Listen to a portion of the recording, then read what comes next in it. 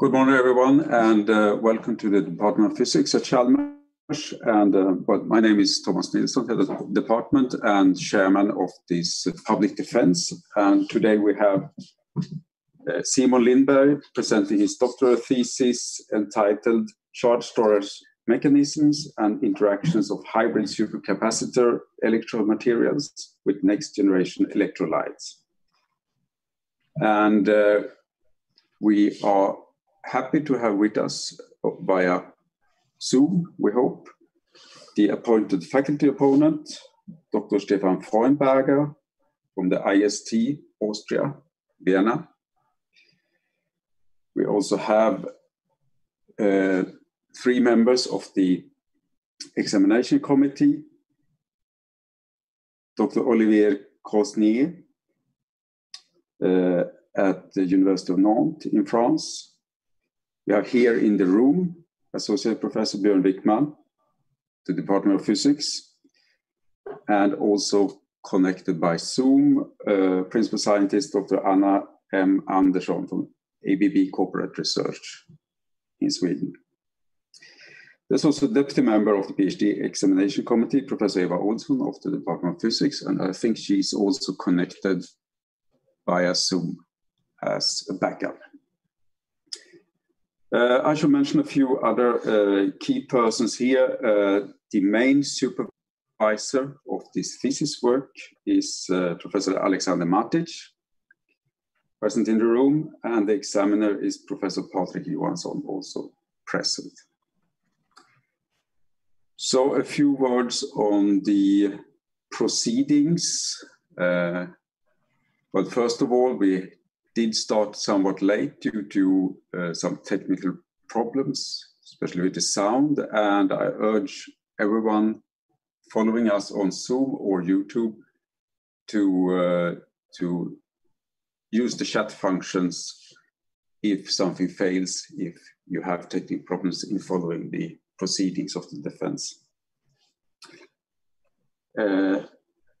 We will first I will first give the word to Simon, and then we will have an introduction to the topic by the opponent, the faculty opponent, Dr. Freunberger. Then Simon will present his thesis work. Following that, we will have a short leg stretcher, 5 minutes, and then come back for the questions and answers part of the session. So with this, I give the word to Simon. Yes, please. Thank you very much. Yes, so welcome everybody. So I think we can go straight ahead to Professor Freunberger's introduction. So let's see if we can get the technical issues working here.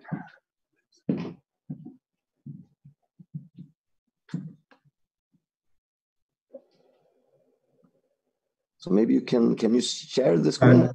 Should I bring up my presentation? Yes. Yes.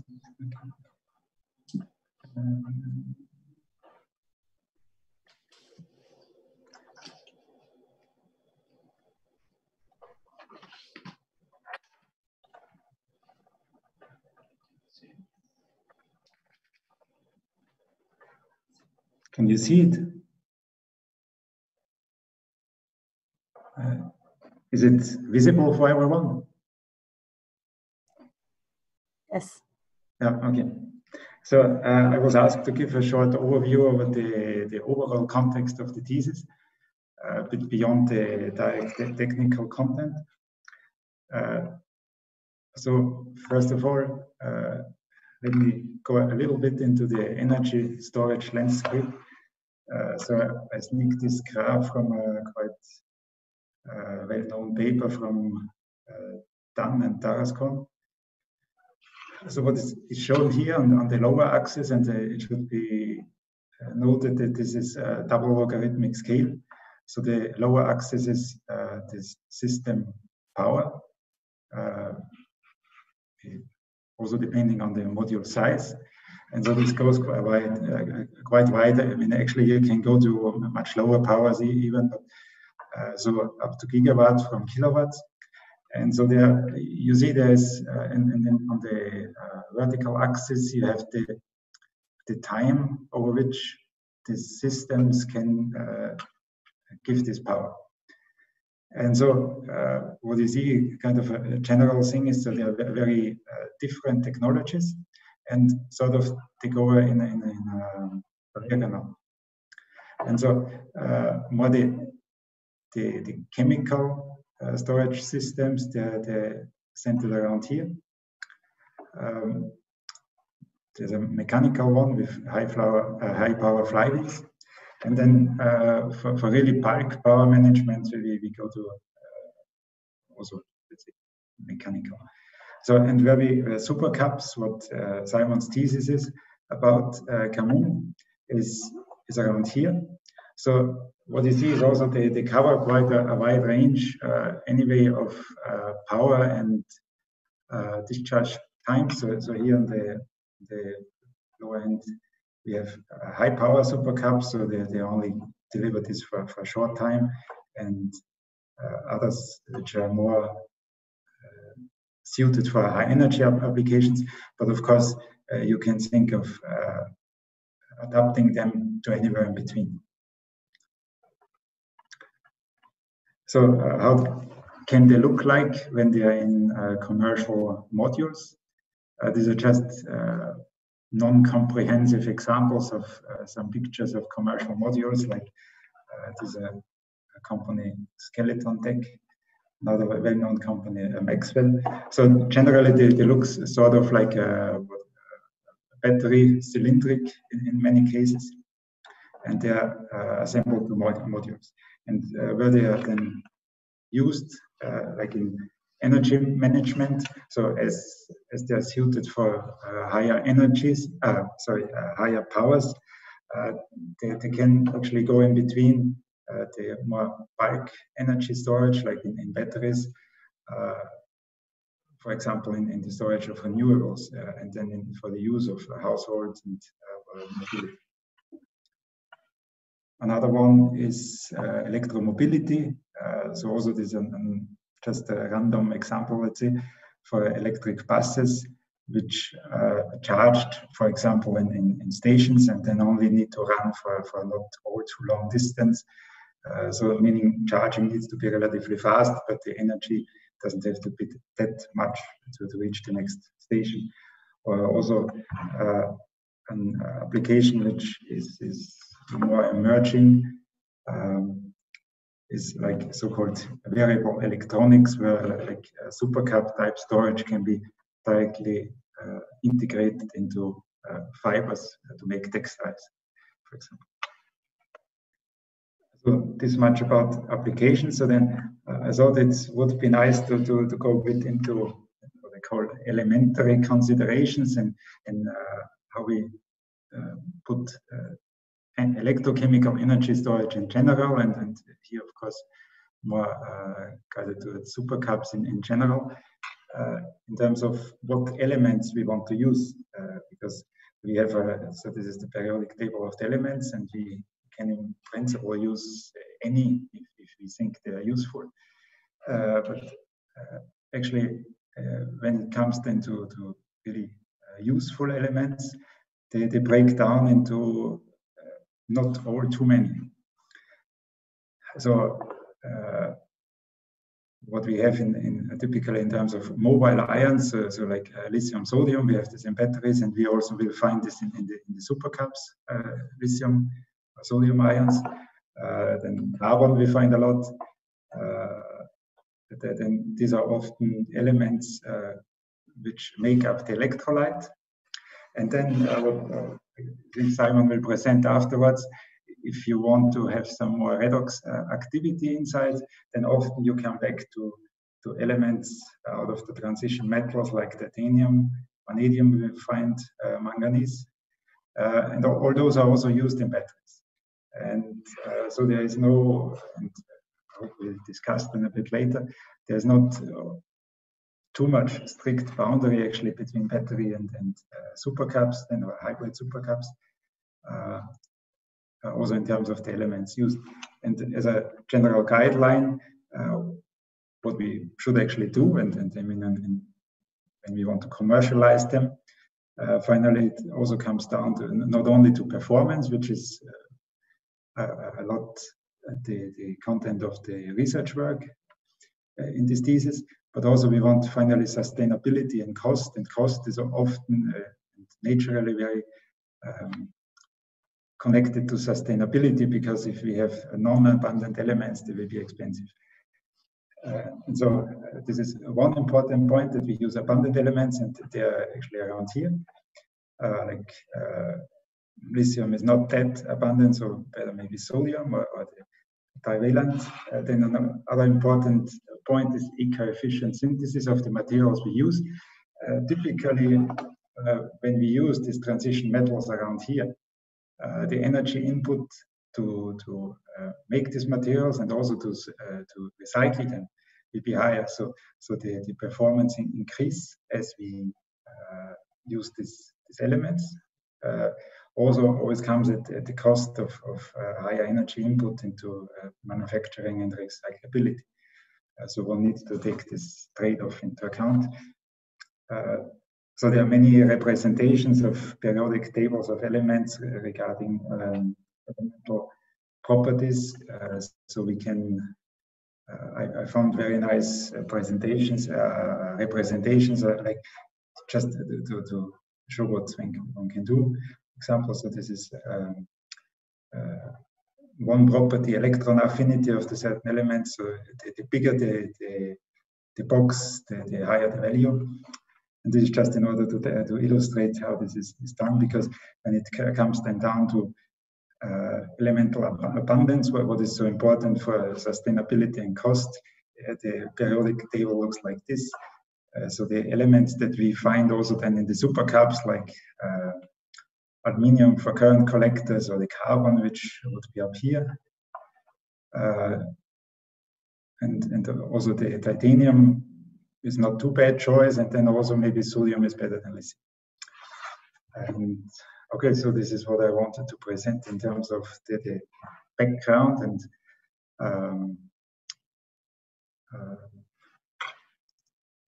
this much from my side.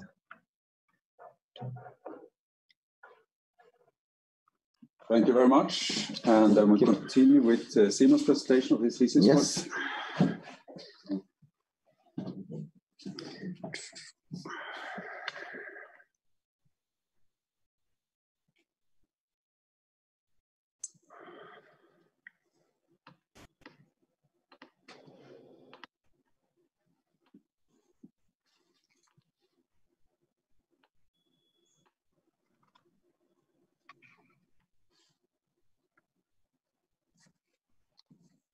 Yes, so thank you very much, Stefan, for that nice introduction. So I will go ahead to the introduction. Some of this was already mentioned, but the importance of energy storage, but really to stress that the battery research today is mostly focused on increasing energy density. However, energy density, as we saw, is not the only thing that matters. For many applications, we also want high power. We want to charge our car as fast as possible. So for these kind of applications, we need a new approach, and that approach could be supercapacitors, which are high power devices, but they struggle with the low energy density. However, supercapacitors do have some applications, as we saw. I want to mention a couple of more. Stefan talked about these flash chargers for buses. This picture here is taken from Switzerland. They can also be used in other more specialized applications, such as airbags, avalanche airbags for off-piste skiers, but also for brake energy absorption in the new Lamborghini Sian. And Stefan presented one way of describing of comparing different energy storage techniques. This is another way of plotting the power density versus the energy density. And as you can see in the in the upper corner here, we have high power density but very low energy density, and on the other end of the scale, we have a very high energy density but a low power density. And we saw that we have some modules that exists today, and they normally operate around here. However, to reach into more applications, the energy density needs to be improved. And one number that has been stated is around 16 watt-hours per kilogram for the automotive industry, which is quite big. So it would be interesting to make contributions in that area. And that's why next generation supercapacitors should have an energy density above that, but still have a higher power density than the traditional lithium-ion batteries. So how do we increase the energy density? The energy density depends on mainly two things. It depends on the capacity of the material in the electrode. So by adding high capacity materials, we can increase the energy density. And it also depends on the operation voltage window, as we can see in this equation here.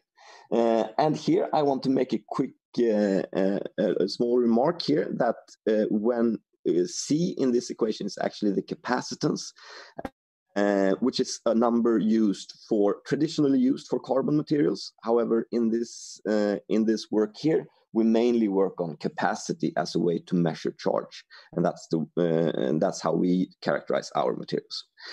So my research approach is kind of like taking the foundation in what has been done before. So traditionally, high capacity materials uses aqueous electrolytes for it being cheap, safe, and have a high conductivity. However, they struggle with the low potential window, with a narrow potential window, thus reducing the energy density of the device. Another approach used today are so-called organic electrolytes. They have a larger potential window. However, they are also flammable, and high-capacity materials such as manganese oxide often suffer a lower capacity in these electrolytes. So how can we combine these? So my research approach is to combine this kind of high capacity or Faradic electrode materials that we will see later with electrochemically stable electrolytes. The approach has been, as Stefan pointed out, the importance to have a cheap and abundant materials for the electrode materials, and this we try in combination with two different types of electrolytes, ionic liquid electrolytes or highly concentrated electrolytes. So when we add this type of high capacity material to our electrodes, we turn it into a so-called hybrid supercapacitor. So a hybrid supercapacitor on one side is a traditional supercapacitor using carbon materials, such as activated carbon, AC, or carbon nanofibers, which are two examples of carbon materials. And if we look, and activated carbons have this type of porous structure, as we can see here, while have a high surface area, while carbon nanofibers often have a slightly lower surface area, but they instead have other properties, such as being self-standing and have a high conductivity. Typical capacitances of these materials are around 120 to 300 farads per gram. However, it's also important to note that carbon in general has a low density, meaning that we can achieve quite good gravimetric capacitance, but the volumetric capacitance can be quite poor. One example of performance of such materials is carbon derived from coconut shells, which has energy density of around 35 watt-hours and power density of around 30 kilowatt-hours per kilogram. And this might sound like it's a good performing material. However, when we turn it into a module, the resulting energy and power is instead around 2 watt-hours and 2 kilowatt-hours per kilogram. So we see that there is a need for improvement. So that's why we add this type of high capacity materials, or Faradic materials, as I will refer to it from now on, in which charge is stored directly through electrolyte interaction and not just by the formation of double layers, as in carbon. Some theoretical capacitances of some of these Faradic materials are around 1,500 for ruthenium oxide and 1,400 for manganese oxide. And an example of such a device is, for example, in this case consisting of a molybdenum disulfide composite with a graphene electrode with a graphene anode, and there you reach around 100 watt-hours and 10 kilowatt-hours per kilogram of electrodes. So you can get quite an improvement. However, not only the electrodes are interesting, we also talked about the electrolytes. So in this case, first I wanted to introduce the ionic liquid electrolytes. And the reason manganese oxide is believed to have a lower capacity in organic electrolytes compared to in aqueous electrolytes is attributed to the lack of proton interaction with the electrolytes. So that's why we in this case investigate different levels of proton activity for the ionic liquid and in most cases we use this this type of aprotic TFSI anion. And I should also mention that ionic liquids are essentially molten salts. So it consists of an anion and a cation. So the anion we normally use is TFSI, and then we combine it with different cations. So in one example here is the imine cation, which is an aprotic cation, meaning that we don't have any proton activity of this ion. And that results in a relatively high pKa value. It has a relatively low viscosity being in an ionic liquid and a quite decent conductivity for it being in an ionic liquid, and an average potential window, electrochemical stability window. However, if we compare this with a traditional electrolyte, in this case sulfuric acid, we see that sulfuric acid has a much higher pKa value being an acid. It has a substantially lower viscosity and 100 times higher conductivity than the ionic liquid. However, the potential window is only 1.23. So we wanted to investigate the proton activity of the different electrolytes. And doing that, we changed some of the functional groups attached to the ions. So in this case, we compared it to a so-called protic ionic liquid, which means that we've exchanged the methyl group to a single proton, leading to a lower pKa value, but still it's relatively high compared to sulfuric acid. And the conductivity goes down, viscosity goes up, and it has a slightly more narrow potential window. Yet it's still more stable than the sulfuric acid.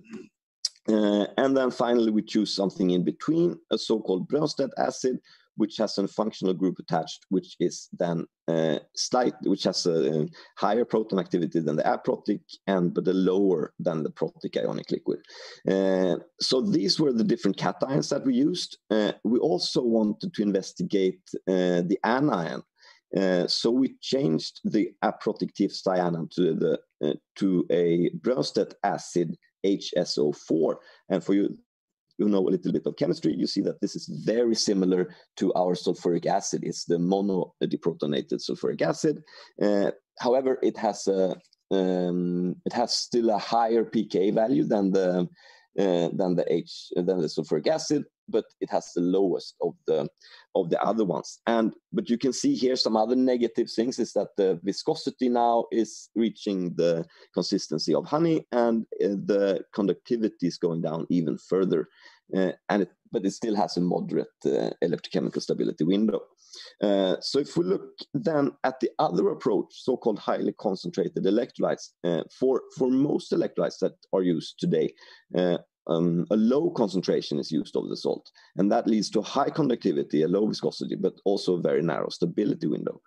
If we increase the conductivity and use the salt wisely, we can get an even higher conductivity, still a low viscosity, and increase the electrochemical stability window. If we increase the concentration further, we see that we can get an even larger stability window, but at the cost of viscosity and conductivity. So for supercapacitor applications, we choose the middle road here to balance the stability with the conductivity and viscosity. For the electrode materials, we aimed at using abundant and cheap materials. And one example of this is manganese oxide, which is a very, very well-studied material. It has a high theoretical capacity. We looked at two different structures, the so-called epsilon phase and the alpha phase.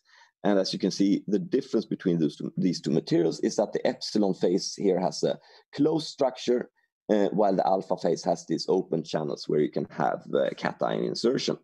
The second material is titanium dioxide in the anodized phase. So it has, it's also cheap, it's well studied, and it's proven a high power density for both batteries and supercapacitor applications. And it also has a higher lithium diffusion coefficient than for manganese oxide. And finally, we looked at maybe the least abundant material, vanadium dioxide, in the monoclinic structure. However, it was chosen because it has a high electrical conductivity, and it also has a low insulator metal transition temperature, meaning that it could be interesting for high temperature applications. So the research questions in detail that we used all were based on under the common interest to investigate the interaction between high capacity electrode materials and novel electrolytes. And especially, as I touched upon a little bit already, is the ionic liquid's proton activity affect the charge storage mechanism of MnO2? And how does the addition of lithium affect the charge storage mechanism in different electrolytes? Can using a highly concentrated electrolyte widen the potential window while at the same time increasing the capacity and improve the lifetime of VO2 electrodes? And finally, we also stepped away a little bit from the electrolyte and looked at the morphology of the electrode and how that affects the interaction with novel electrolytes. So now we move into the results, and the first thing to touch on is the interaction between neat ionic liquid and manganese oxide interaction, looking at the protic versus aprotic ionic liquids. And we see here that these peaks that I've encircled indicate that we get the Faraday contribution from MnO2, so we get an interaction with the electrolyte to the total charge storage with the protic ionic liquid. And this is shown in paper 2 and paper 3. And the suggested reaction mechanism looks like this, and it's similar to what's been previously reported for other cations such as lithium or sodium. You see that in the case of alpha MnO2, the oxidation peak is slightly shifted, and we can see the onset of the reduction peak. And this is mainly because we use a different potential window in the case of alpha MnO2 compared to epsilon MnO2. We also see already at 20 millivolts per second, we see a tilted CV for these protic ionic liquids, and that indicates that we have a sluggish system. And as you remember, supercapacitors are high-power devices. So here we get maybe an idea that this is maybe not totally suitable for this type of applications. And for the emium TFSI, the aprotic ionic liquid, we get this type of rectangular-shaped CV, and that indicates that we only have double-layer charge storage. Looking closer onto the interaction between the cation and the MnO2 surface, in paper 2 we used ab initio modeling to try to model this type of behavior, and we see that we get a strong proton MnO2 interaction with the protic ionic liquid compared to the aprotic ionic liquid, where we see no interaction at all. And also to try to assess how the ionic liquid how the ionic liquid organizes at the surface, we try to calculate the maximum capacity at full surface coverage of ions using some different configurations, such as a standing or a parallel configuration. And we found that the standing configuration shown here resulted in a maximum capacity similar to what we obtained in the experimental results. And now, since the aprotic ionic liquid didn't interact with the MnO2 material, we investigated how the addition of lithium changed this, and we saw that by adding LiTFSI to the aprotic ionic liquid, it induces this Faradaic response, also shown in paper 2 and paper 3 from the MnO2 material. And in this case, the electrochemical reaction is suggested to look like this. So it's very similar to the one with the protic ionic liquid. However, here lithium is the mediator with the MnO2 surface. And we get, in general, broader peaks in this case compared to the protic ionic liquid. And this is explained by a slow lithium diffusion in inert layers of EMIM cations. And since this is slower compared to when we have the protic ionic liquid, where the interface layers are already saturated with EIM cations, you get a broader peaks and a gradual saturation of lithium ions at the surface. However, the potential window was also different in the epsilon and alpha MnO2 materials, and here we want to investigate how the electrolyte composition affects this affects the MnO2 behavior. And we see that if we use the aprotic ionic liquid with lithium TFSI, we get a small capacity fade over the first 100 cycles and a good efficiency. However, when we use the protic ionic liquid, we see that we get the much lower capacity retention and quite poor efficiency. So from this, we say that we have some kind of dissolution or irreversible change in the surface structure of the manganese oxide material. However, as we saw in the previous CVs, the high power performance of these ionic liquids is not great. So to investigate the more realistic electrolytes for room temperature applications, we instead investigated this type of highly concentrated electrolytes. So in this case, it's the VO2 electrode in a highly concentrated 8 molar sodium TFSI electrolyte. And we compare this with a more traditional, strongly alkaline 6 molar KOH electrolyte.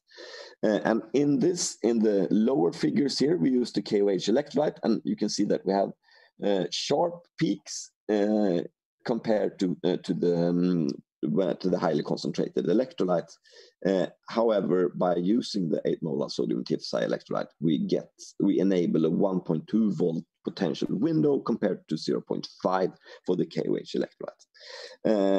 We also see that we get some additional peaks compared to the KOH, which has only one redox reaction. So here this indicates that we have that we have more than one redox reaction, and this explains the higher capacity obtained, but also the fast capacity fade that we observed. Here we see that we have a slightly tilted CV at 100, but this is at 100 millivolts per second, so it's 5 times higher than the ionic liquid, and this is compared to the KOH electrolyte, and this is attributed to the lower conductivity of the 8 molar sodium TFSI electrolyte compared to the KOH electrolyte. So far, I've been talking mostly about electrolytes, but we also looked into the electrode and how that affects the interaction with these novel electrolytes. In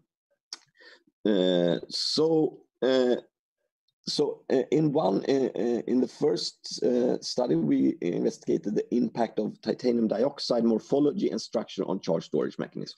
And we used this type of microbead shaped material consisting of nanocrystallites with about 25 nanometer in dimension. And we see that the unique electrode and ionic liquid interaction enables these kind of irreversible changes in the CV as investigated in paper 4, which has not previously been reported.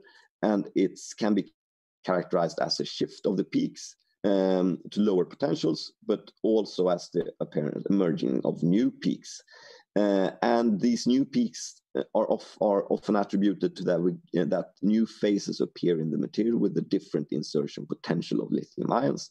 So we explain this by the creation of new lithium-rich phases.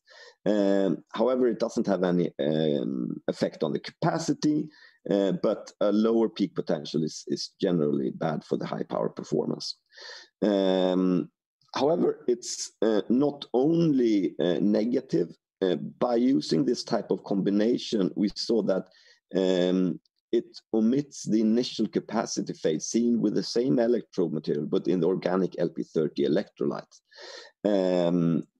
And if we look at the structure before and after cycling, we see that the structure is retained, but the lower peak intensity after cycling is attributed to a larger amorphous fraction of the material. Finally, we also investigated the two different electrodes, MnO2 electrodes, and especially how the epsilon MnO2 composite affects the charge storage. So for the MnO2 composite, it's these type of carbon nanofibers coated with MnO2 material on the surface. It has a much lower MnO2 content compared to the more traditional alpha MnO2 electrode. The particles are smaller and they are self-standing and they don't need a binder compared to the alpha MnO2, which needs additional binder, which further reduces the conductivity. And we saw that using a lower MnO2 content and smaller particles increases the electrode conductivity in paper 3. And this is shown as a higher relative capacity for epsilon for the composite compared to the traditional MnO2 electrode. But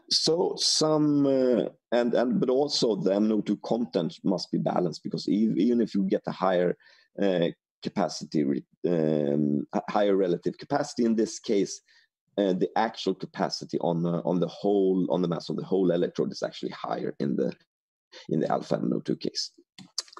So some conclusions. I found that the hydrogen bond forming ability of the protic ionic liquid enables a Faraday contribution from the MnO2 material compared to the aprotic ionic liquid, and it's the same way that the addition of lithium ions to the aprotic ionic liquid enables Faraday contribution. That there must be a blocking layer of imine cations preventing the lithium ions from reaching the surface fast. And using a highly concentrated electrolyte, we enable more redox states and increasing the capacity, but it also reduces the cycle lifetime of the material. And the morphologies of the electrode material also plays an important role in important properties such as lifetime capacity and high power performance. So as for the outlook, the first thing that I would be interested in to investigating are different types of in situ measurements such as EXAFs and or Raman spectroscopy on different MnO2 and ionic liquid systems, and to compare and see if it behaves as MnO2 in more conventional electrolytes. And also, so far we only looked at one protic ionic liquid. However, there are other protic ionic liquids that also could be tested to further investigate what properties affects the charge storage mechanism of MnO2. Also, the addition of solvents could be interesting on the lithium diffusion. But not only experiments to model and simulate the behavior of the interfaces of both highly concentrated electrolytes and ionic liquids could be interesting to explain this type of behavior that we saw. And also, all these measurements were done at room temperature. Ionic liquids have the benefit of being stable at high temperatures. So it could be interesting to do more high temperature devices and see also in combination with the monoclinic VO2 using a self-standing electrode with both ionic liquid and highly concentrated electrolytes.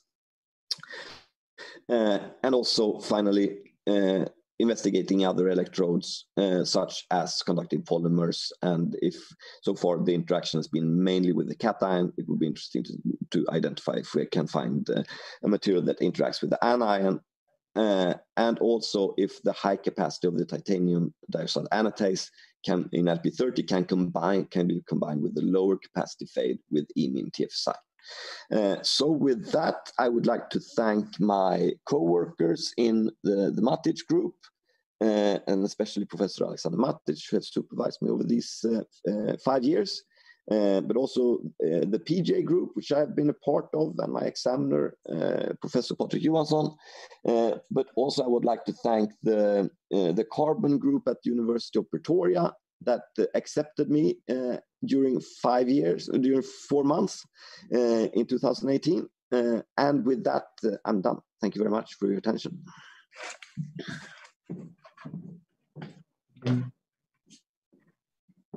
Thank you very much, Simon.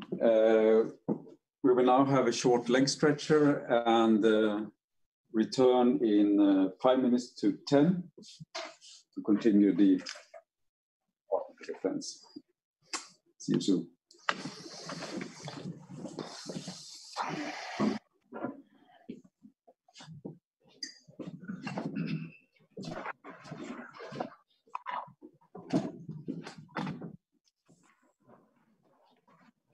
Any comments on the channel?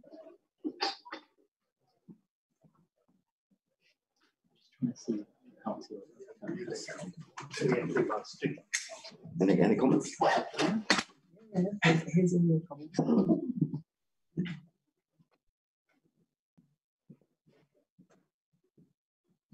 Ladies.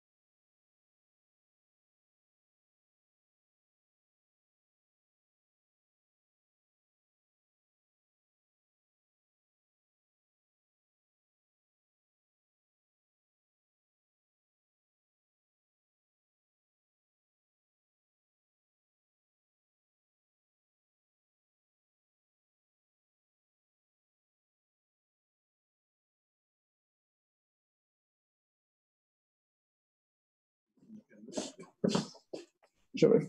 Yes. Okay, so welcome back, and we continue the defense, and I now give the word to the faculty opponent, please. Can we have the presentation back? I think it is sometimes good for discussing it. Sometimes the figures, and if you go, for example, on slide 3. Slide 3. Yeah.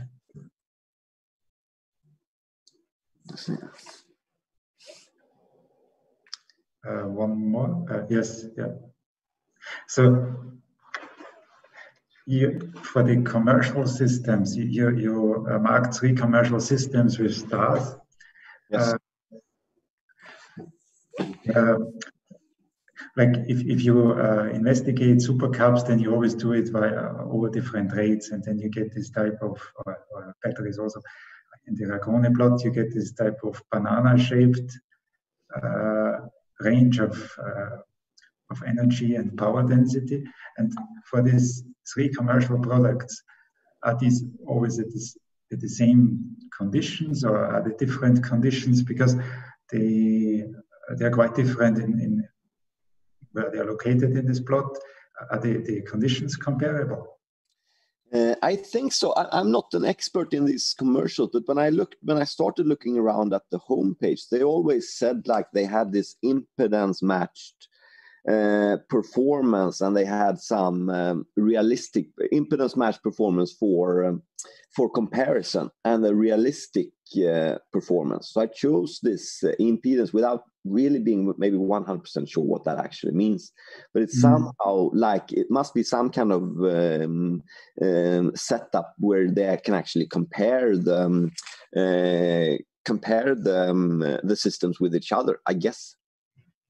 But there was not a lot of, I mean, it was only rated, it only gave me 1 power and one energy density. So it doesn't give me like a range when I looked at Skeleton Tech's homepage, for example. Yeah.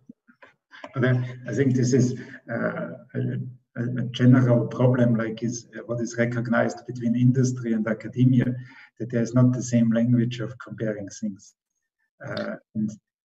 Like that there's also this one famous comment by Patrik Simon and I think Yuri Kokotsi about where they show that some like graphene-based supercaps, they have a really stellar performance based on the active material mass, but actually the electrodes were so thin and then still so fluffy that if you account also the weight of the current collector and everything, they just very low performance in so yeah, we had a visitor here at Chalmers, and I asked her that worked at Volvo, and I asked her if she had looked into supercapacitors for buses, and she commented that they were too bulky. They were not very heavy, but they were too bulky to be put in buses. So that is a real problem, and so the density is quite is important. So it's more the volumetric value which is critical in many applications. Yeah.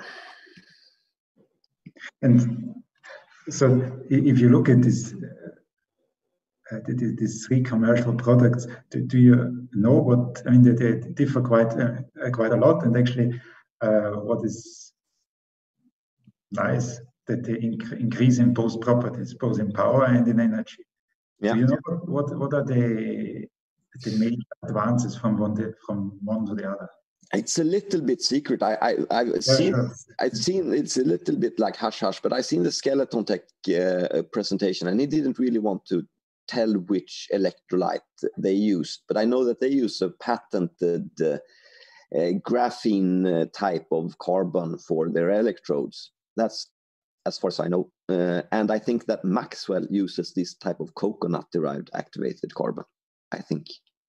So it's a little bit different. It feels like Skeleton Tech maybe has spent more time on on developing like a unique carbon, while Maxwell used this type of activated carbon that's already on the market.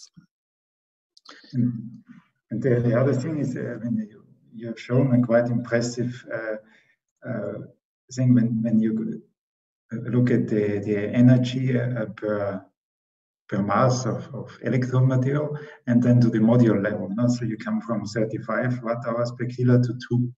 Yeah. So one actually wonders whether how much is actually in the engineering. Yeah. To avoid as much as possible non-active material, rather than going to new chemistry, I mean, a new material. Yeah, I think there's for a good engineer, I mean, it's the same for batteries. I think they work a lot on trying to make them more compact and like to avoid dead space. So I think that's also very important. So I think that at least in that paper by that review paper on the industrial applications of supercapacitors, they say that it's both developing new materials, but also to just assemble them more efficiently. Because I think if it was the same when you look at lithium-ion batteries, since the first introduction, the chemistry, still the first chemistry is still around, but with the same chemistry, the energy, I think for sure has much more than doubled. Yeah, and it was simply by engineering, and it's even more placative with lithium-ion batteries. There are so many. Always you see so many papers with new promising materials published, and in the end, it's 5 materials which are commercial and including the first ever. Yeah. And, so I think there's a lot of still hidden in the engineering, and it will be the same for the supercaps. Yeah, it could be that in 10 years they still use activated carbon, but they made an efficient way to pack it better. Could be like that. Yeah, because do you have an idea also in your own electrodes? What's the porosity which you have then to backfill with electrolyte? Because electrolyte typically has some similar density than the carbon. So if you have very fluffy electrodes, you will fill in lots of electrolyte, which of course it's a sort of active component, but still it adds, I think, a lot of weight. And it's in your thesis on figure 4.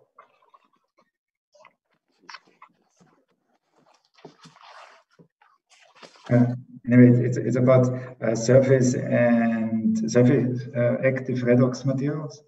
And so how would you describe the difference between surface active redox material and pure double layer capacitance? Because in either case, it's limited by the ion arrangement on the surface, and why can surface active redox material store so much more than pure double layer capacitance? What's the mechanistic origin? I would say that in double layer capacitance, it strictly depends mostly on the surface area. You get you get 1 electron per like an area. In the case of the Faradaic material, you get the direct interaction with the electrolytes. You get instead like 1 electron per manganese atom at the surface. So that would then give a higher capacity compared to carbon, which is more related to the surface area. So you can simply have a higher coverage of the available surface. Yeah, exactly. And you get more electrons per surface area, since it more depends on how many manganese atoms you have at the surface than your total surface area. And you also describe in the introduction the MAXenes and molybdenum sulfides, which are layered materials. So would you, because it is one sort of question, is there so strict boundary between surface redox active materials and insertion type materials? So would you, for example, these layered materials, are they surface active or do they insert? Yeah, and that's interesting, especially with these new materials that have really high capacity, such as MAXenes. I think their insertion in these layers, it's so easy, it's inserted so easily. So then it kind of like you get the same thing almost. So I would say that there you cannot maybe really talk about surface versus insertion like you can do, for example, with graphite or titanium dioxide, which I think is more differentiated. So there, with these MXenes, and there the insertion is so fast. So there, it's not so much of a difference between the two. Mm. That's at least my interpretation. I haven't worked a lot with. I've read a lot, some about MXenes and molybdenum disulfide, but that's my explanation why they can reach such high capacity. Yeah. So have you thought about also looking at layered materials, because you make quite a good case in terms of selection of materials, why you do titanium, manganese, vanadium. So one other material or type of materials could have been these layered ones, but I know it would have been more work. And would this be a sort of future project, also looking into these electrolytes that you have chosen towards such materials? Definitely.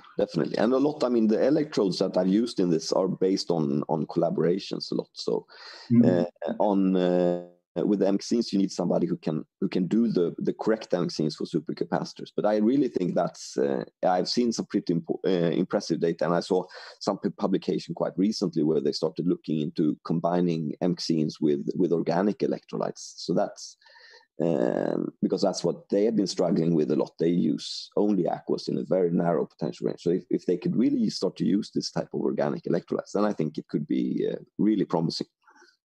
Mm. And in terms of then later you described the charge storage, or I think it was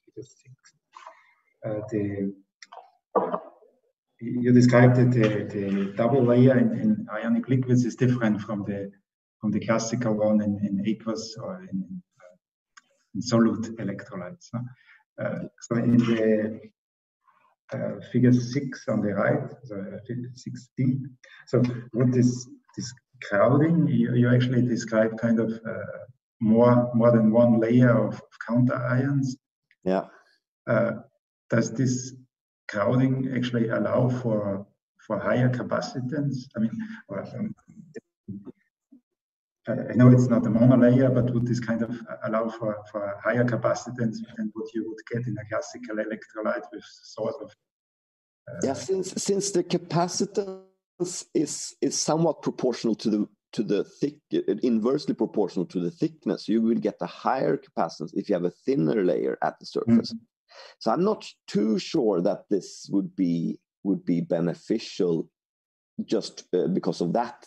But then there are a lot of other promising aspects with ionic liquids when you have these kind of like pores, and you have the pore sizes that approach the size of the ions, and you start to see some that you can actually reach a higher capacitance than what you could do with an aqueous electrolyte. So I think there's a lot to be worked with on ionic liquids with just double layer capacitance in carbon materials, but maybe not this type of overcrowding. I'm not sure that in itself would have lead to a higher capacitance.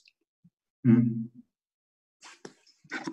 And because ion arrangement is of course important, and for the double layer capacitance. So what type of methods are there around? I mean, what you haven't used, what you could potentially use to get more insights into this ion arrangement as a function of potential and charging speed That's a good question. We have been, maybe at some point we thought a little bit that you could use some kind of, and I know that they've done, but now I'm a little bit out of my depth, so to speak. But I think you can use some kind of like neutron techniques, neutron reflectometry and stuff like this to really look at the surfaces.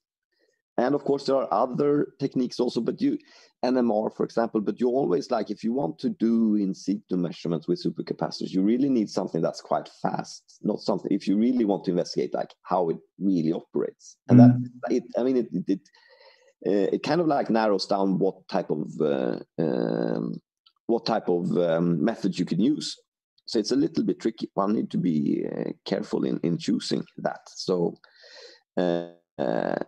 maybe some other type of surface plasmons and stuff like that could also be useful to really see how the ions arrange at the surface. Now, one technique actually, and this is why I ask, it's more comment. One of my postdocs has done quite a lot, and he's a specialist in small angle scattering. And why this is useful for this is because it's sensitive to arrangements on the length scales, which are from somewhat sub-nanometer to several nanometers, and this is exactly what we have in double layers and the nanopores. And so he could find out quite nice things on this charge storage mechanism in supercapacitors. And one other thing, and he has just recently published this is on, because there's one major other technique is, since it's ion adsorption, it's often used EQCM. Right. And what he actually found out is, and the EQCM is a tricky thing, because typically as it's set up, you have quite a large electrolyte reservoir. And what he found out is that by Sachs, he found it actually out, the ion arrangement and the exchange between the free electrolyte volume and the pores depends a lot on the free electrolyte volume. And typically in the SCCM, you have a huge amount of free electrolyte volume, which turned out that it's what you sometimes measure by EQCM. You need to be careful to transfer it to a supercap where you have a thin separator, because especially when it comes then to equilibration and like in the self-discharge. And so in terms of self-discharge, so what are why do supercaps self-discharge, and how would this be different from hybrid supercaps of the type you're using? I haven't really looked into the self-discharge nature of my materials, but you do have an interaction when you have, for example, lithium, the solid solution of lithium ions attached to the MnO2 surface. So my feeling is that you would maybe get a slightly lower self-discharge compared to when it's only double layers at the surface.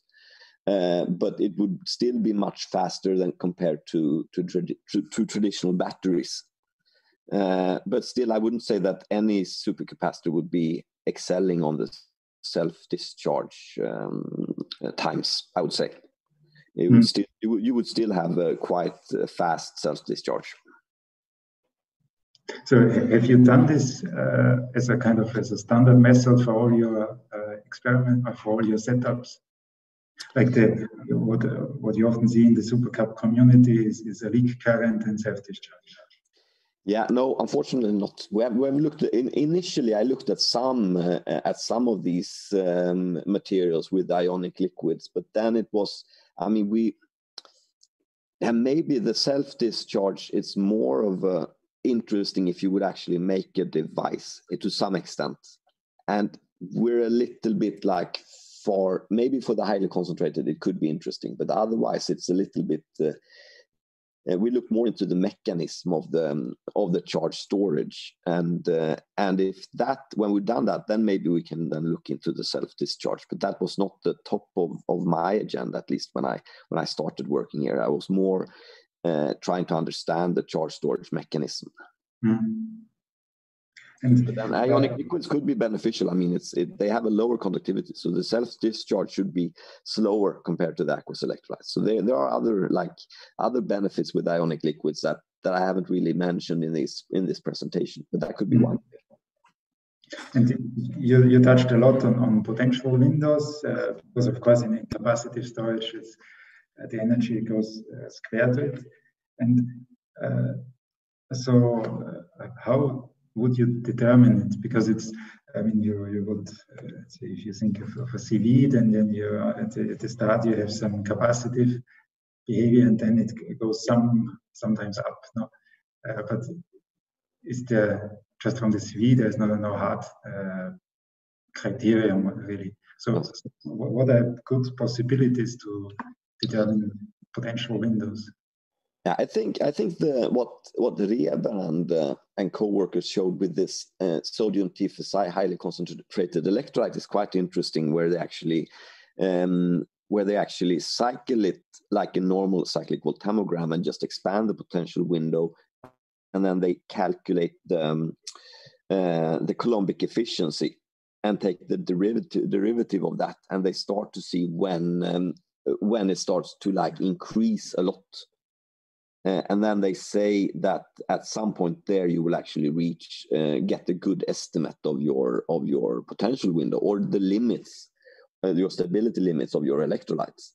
But that was for an activated carbon electrode where you don't have any type of interaction. When we looked at the MnO2, it was a little bit with VO2, it was a little bit trickier to establish this. And I know that another co-worker here at Chalmers, he looked into the statistics on how the current starts to fluctuate when you start to increase the potential. And then he took, but then that's also arbitrary. So it's a lot of these like arbitrary, like he selects a number and he thinks that this number is good, and then he shows that it works for this system. So it's a little bit tricky. It's the same like the traditional, you say you have 3 milliamp hours per square centimeter, but that's just the number. So it's a little bit tricky. And I guess it's, you don't really know until you actually, in the worst case, you don't really know until you actually cycled it or like really done a proper lifetime measurement to see if it actually holds. But I think there are more of these kind of derivatives and more like deeper understanding that would potentially save you a lot of time if you did it correctly before you assemble your device. Yeah, I would think if you have a 2-electrode device, no, what you would, I mean, if you kind of determine your potential window in a 3-electrode device, you know how far you can go with 1 electrode in the positive and the other one in the negative direction. But if you make then just a 2-electrode device, and let's say the 1 electrode decays quicker, and then you just cycle by the total potential, then actually the potential of the electrode, which hasn't decayed as much, would go on a total potential scale up and up and up. No? So you'll never be sure that you're in with every individual electrode within this range. No? Yeah, so we haven't really developed so much full cells, but it's really like the measurements that I've experienced that I've done is only the beginning to really understand and get to optimize to get these maybe 100,000 cycles that you want. It really is a fine tuning, and you don't want to be too conservative either, because then you will lose energy as well if you choose a too narrow potential window. So it's it takes a lot of effort to really optimize it, I think. And in terms of potential windows, so there's also the issue of carbon stability. Do you think this is what would come earlier? Carbon typically, or electrolyte, because carbon can also corrode. No? And that's a tricky question. I haven't looked into, I mean, the EMIM TFSI has a quite, let's say, moderate stability window compared to the other ionic liquids. And I looked into some other, which has this type of like 5 volt stability window. And as far as I've seen it, they always say that the electrolyte starts to decompose. I haven't seen, at least in the papers I've read, haven't really talked about carbon, that the carbon also started to be affected. So I'm not sure. I think the electrolyte would be, in most cases, the first to actually be affected. Mm. But they could be there could be some cases where you get the opposite, and it probably depends on the composition of Yeah, your sure. electrical.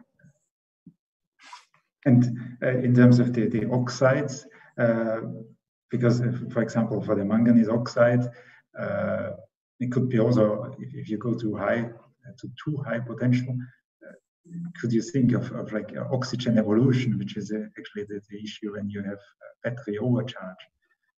So would this be an issue, kind of, or how far away from oxygen evolution are you in your potential window that you used for this oxide? That's a good question. I think that we, in both cases, were quite, I mean, we actually did some electrochemical stability window testing with ionic liquids. And I would say that we saw, when we did this in a 3 electrode setup, I'm pretty sure that we saw that the electrolyte decomposition happened first. So we saw the increase in current, and then we disassembled the cell, and we saw discoloration of the separator, which I then attributed to that we started to break down our electrolyte. But of course, and also we have a little bit of water in our ionic liquid, so that could also make things a little bit worse. But I'm more nervous or more concerned that when you go to too negative potential, I think that's where you really have the negative impact, where you can actually start to dissolve MnO2 or create this type of states that are less electrochemically active than the MnO2 material. Mm. And because we could transfer to the next topic, you say like trace water, and that there's you made very interesting work with the MnO2, where you show that you need protons. And so could you actually think of simply trace water activating this proton? I mean, you need protons for having the MnO2, the extra storage with the MnO2. And you made quite nice studies with different protic and aprotic ionic liquids, and with different proton activity. But would simply trace water be a good way forward? Yeah, we have considered this, but what would speak against that would be that we had the highest water content in the Brønsted acid, the ETOHIM, the TFSI electrolytes. That one had the highest water content and had the lowest capacity. So then maybe then the water in itself doesn't seem to be affected by affect the MnO2 charge storage. And with the protic ionic liquid, I mean, it's a protic ionic liquid. It has a quite low pK value, but still, if you would compare this pK value to more traditional acids, it is a very weak acid. So it's not, I mean, we don't have any deprotonation to any extent.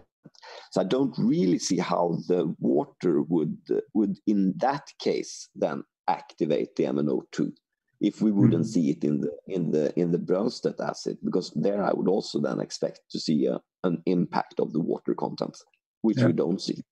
Okay. And so how much is known about how the proton is involved in this charge storage with MnO2? There are some studies that has been done before, and what they've seen is that, or in the paper that I've read maybe most, is that they've seen that by changing the acid, by adding more acid in the ionic liquid synthesis, by changing the equilibrium, they get the higher capacity from, I think, ruthenium oxide in that case, which is like similar to MnO2. So in that case, it seemed to actually affect it. But they haven't really done any of this systematic approach where they investigated different ionic liquids and the proton activity. So there are some indications that it plays an important role, but not exactly how. It's not that clear. Yeah. And there are also some other studies where they actually shown that you can get some kind of contribution even with the aprotic ionic liquid, which is completely contrary to what we found, which is interesting. So there are a little bit like contrary results, one can say. I found it quite impressive when you also added at the same time lithium. Yeah, both with the aprotic and the protic ionic liquid. Yeah. So, is this in detail understood what the lithium is doing? If you have both the lithium and the protons. Lithium in the protic ionic liquid? Yes, yeah. No, then I mean that was an attempt maybe to get contributions both from the lithium and the cation, which didn't really affect the charge storage at all. Which maybe now in retrospect, when I work with this, it makes more sense because we have so much more protic cations in our electrolytes, so that adding a little bit more lithium doesn't really change anything.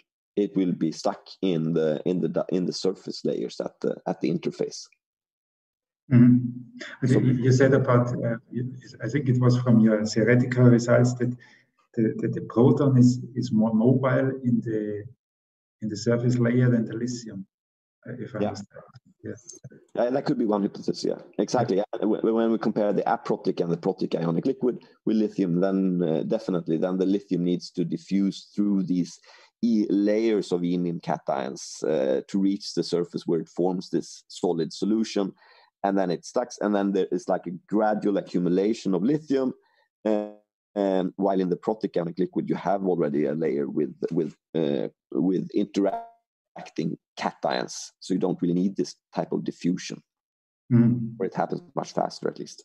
Yeah, and so because it's a sort of parallel to oxygen electrochemistry, which I'm working a lot, and there's some major factor is the Lewis acidity of the cation. So I was wondering, could it be simply the Lewis acidity of the cation which impacts the mechanism? So, like between the imidazoliums, like the ethyl imidazolium so the EMI and the imine, could this be the different Lewis acidity which makes an impact on the different results?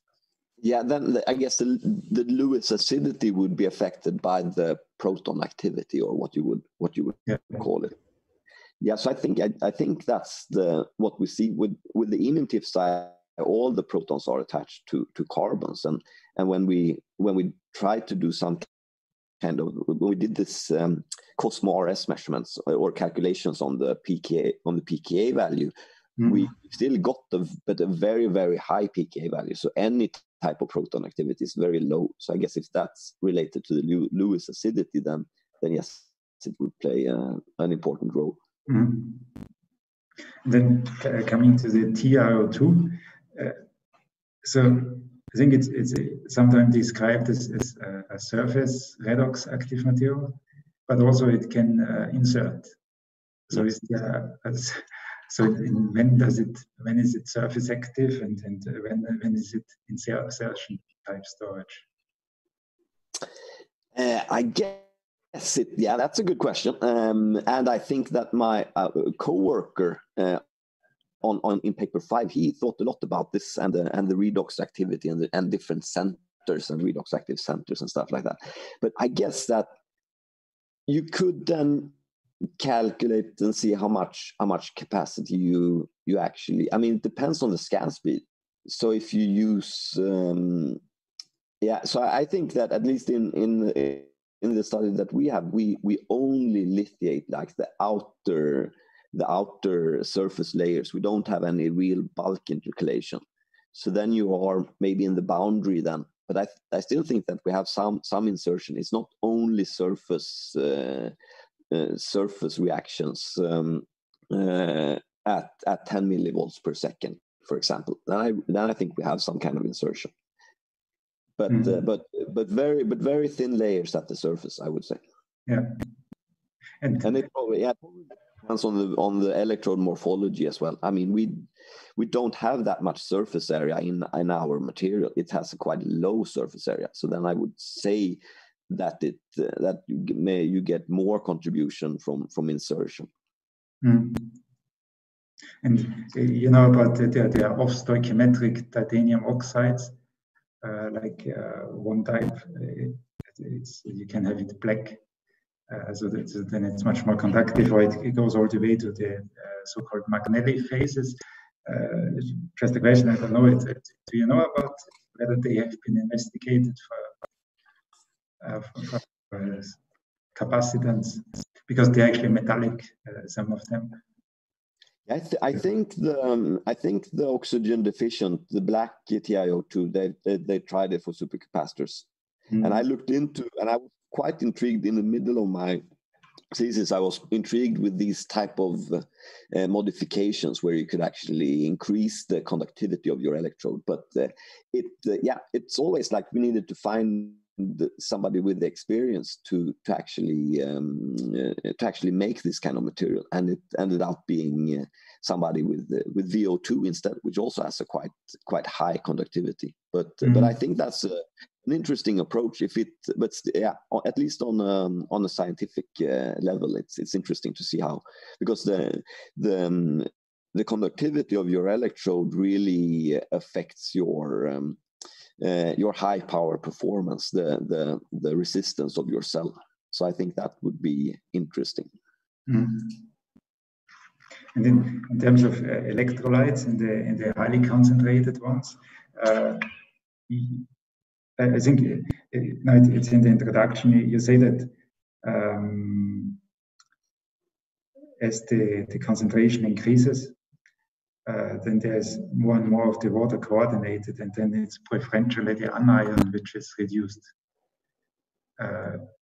than at the negative side. And if it is just a comment, there should be any time a paper coming out where I collaborated with actually people from Montpellier, and I did in situ mass spec. What we actually showed, the anion is actually not reduced, it's the water. Because still the anion, because there was some thought that the anion would be reduced at 1.5 volts versus lithium, which is in terms of just for the case of TFSI, which is quite high. And so what we found is actually that it's not the anion which is reduced, but it's the reduction products of the water which decompose the anion. And so, but this paper should come out anytime soon. And in terms of the high concentration, highly concentrated electrolytes, there's also one class. I was wondering whether you know if they have been investigated for supercapacitance. This is high concentrations of lithium TFSI in climes, which then they call coordination ionic liquids. Have they been used, or do you think they're any useful? I haven't seen any. When I read up on this, the only non-aqueous highly concentrated electrolyte was based on acetonitrile. So I haven't seen anything with glimes, but I know that we worked a lot on in other fields, for example, lithium sulfur batteries. They worked a lot on glimes and with these. So I think maybe that could be an interesting way, because acetonitrile doesn't seem to work. So if you want to have a highly concentrated non-aqueous electrolyte, maybe that could be interesting. But it depends on the conductivity and the viscosity. So, and I'm not too familiar with glimes, so it's tricky to answer. For me. And you had the 8 molar highly concentrated. So this was a trade-off between stability and conductivity. Yes. So did you then tune through the different concentrations to see which one you choose? Or? We took a little bit of a faster track. We tried the 21 molar and found that was way too viscous. And then we found this paper where they did all this work and fine-tuning and choosing the right electrolyte. So I felt like it was a little, and it made sense. So I thought that let's try what they recommend, and that seemed to work out fine. But of course, it's good to reevaluate results and to repeat results. So maybe there could be some fine-tuning there. But I think your optimum will be around there where you can find the highest conductivity. Mm. Yeah. And then I can come to the methods. I'm only on the border in researching on supercaps, but so whenever we had a paper on supercaps under review, then we determine cyclability and capacitance by you can do it by either galvanostatic or by CV. And then whatever you do, there's always one reviewer who says it's just the other method which should be used. You can do what you want. It's always one who says it's the other. So what do you use, and how do you argue for the one or the other? Yeah, we had this discussion quite recently in our group, and I would say that I use cyclic voltammetry when it's a very new material, when we really want to be able to compare it to other results, because then you know what the 10 millivolt per second scan speed means, how long it will take, and it's easier to compare to other materials. But it's not how you're actually going to charge your cell if you actually make a device. So then if you look more into like how it behaves under proper cycling, you would probably need some type of galvanostatic cycling. But I would say that at least for the first measurement of a completely new material, I would go for cyclic voltammetry. And then if it shows to be working fine, then all right, then you can try your galvanostatic cycling and really see how it behaves and plot your energy and power and whatever. But first cyclic voltammetry. So, but I don't know it, but you educate me. So there is no standard which is agreed on. It's because this is what I noticed, that whatever you do, it's always one says it's the other thing. What you should do. Not to my knowledge. Okay. And then in terms of you say one problem is reference electrodes. Then you resorted, I think, to silver sheet or wire. Yeah. And I've seen another thing. It's people from PSI that they use simply activated carbon and as a pseudo reference. So have you? I mean, I guess it's still acceptably stable. You see, Yeah, no, that I haven't seen actually, but yeah, as long as it's stable. But then I would guess you would have with the silver, you will have some kind of like silver plus, that you will have silver plus going into the solution. But I would guess then with the carbon, you would be not have any counter ion in your electrolytes. So I would have to on how that exactly works. But no, normally, I mean, you would use some kind of inert metal as your reference, or maybe lithiated some kind of lithiated structure as your reference.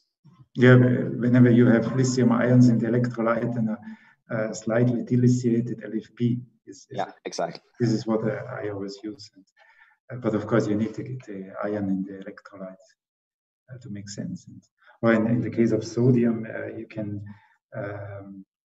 use the vanadate, for example. And in terms of measuring lifetime, you said there was some accelerated lifetime testing. You mentioned one paper. I think they simply hold it at a leak current test, and then every so often then they do cycling. But it's not something that you have done, actually. No, it's something that I've heard. There's a lot of discussion in the community, and a lot of people start to recommend that you should do it like this instead of just cycling it because you can, if you cycle it too fast, you can get quite impressive cycle lifetime, but not be operated like that in reality. So that would be something that I would take into consideration if I would, when moving into a material that I really believe in, then I would probably suggest this type of potential hold. And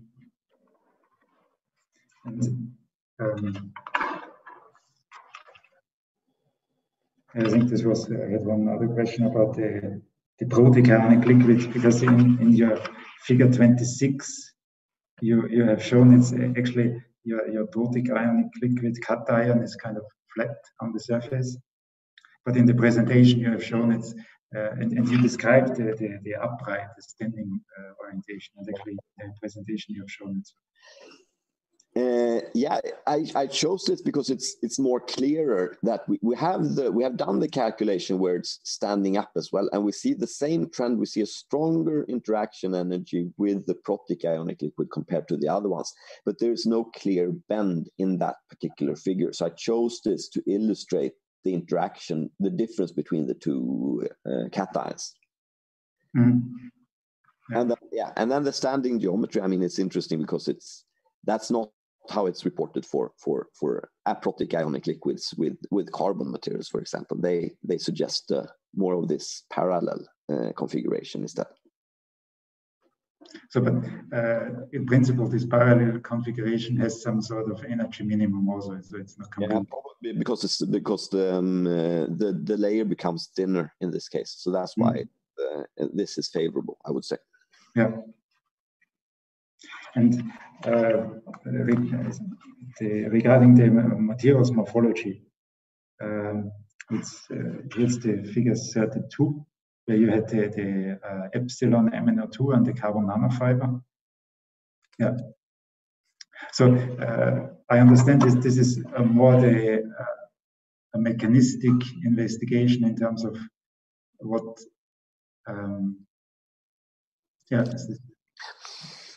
of how the manganese layer should look like, rather than a practical electrode, because this is what we mentioned in the beginning.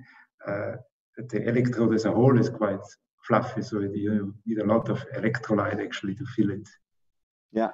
It's probably, I mean, it's you see other people when they do this kind of CNF, and they can get very nice and thin layers at the surface of your of the carbon nanofibers with your active material, and you can maybe reach the theoretical capacitance, but it's too low to be of any practical use. So if you would load it up with the double, you would get the higher capacitance, even if your theoretical, even if your specific capacitance of your active material goes down. So it's, yeah, so that's why I'm trying to tell in that you really need to have to take into consideration both the conductivity and the amount of active material. Yeah, because in terms of performance, it's quite good. But so this was a question. So in the figure 33, it's here at the left. You say it's relative volumetric charge. So this is volumetric regarding which volume? The electrode? Relative voltammetric charge. Sorry. I misread it. Okay. Yeah, I misread it as volumetric. Sorry. Okay. Yeah. So volume, we haven't really talked so much about, or I haven't thought too much about volume and density actually in any of these materials. But it's of course something that needs to be, to measure the density. I mean, I'm not 100% sure what the density would be of these materials, more than that the density of the CNF composite is much lower than the alpha MnO2 electrode. Sure. Yeah.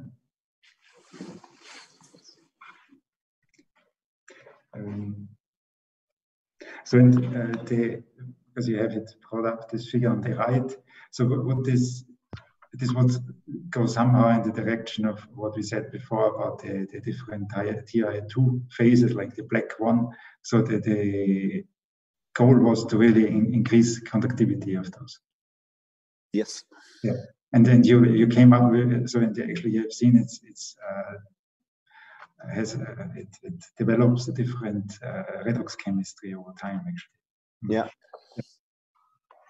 So kind of as a overall question, so because I think that you pointed out your research questions quite nicely, and it's a very round work and well conceived. So what would you consider as your most important, exciting result, and what you're most proud of, and what discovery? I mean, science is often about discovery. That's tricky, but I would actually say that it has to have to do with the protic ionic liquid. That's what I've been working most on during these 5 years. So it's maybe to really compare these different ionic liquids and see the differences. And really try to understand, because I mean, normally MnO2, when you use it in non-aqueous electrolytes, you get the lower capacity. So maybe by choosing it doesn't have to be an ionic liquid. Maybe there is a suitable organic solvent out there that could actually give the same level of capacity on your MnO2 material, but then have a stability window that's around 3 volts. Then that would be really beneficial. So maybe this is, it's at least, I would say that maybe that's what I'm most happy that it worked out. Mm-hmm. Actually, it was maybe 3 weeks ago, there was a very nice paper in Nature Materials from Yi-Chun Lu. She's in Hong Kong.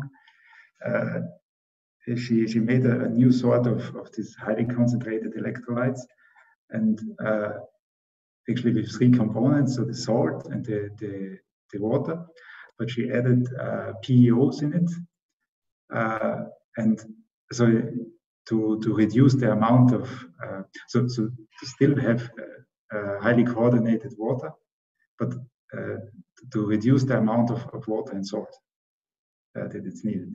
So this may be something to think of in this context. Yeah.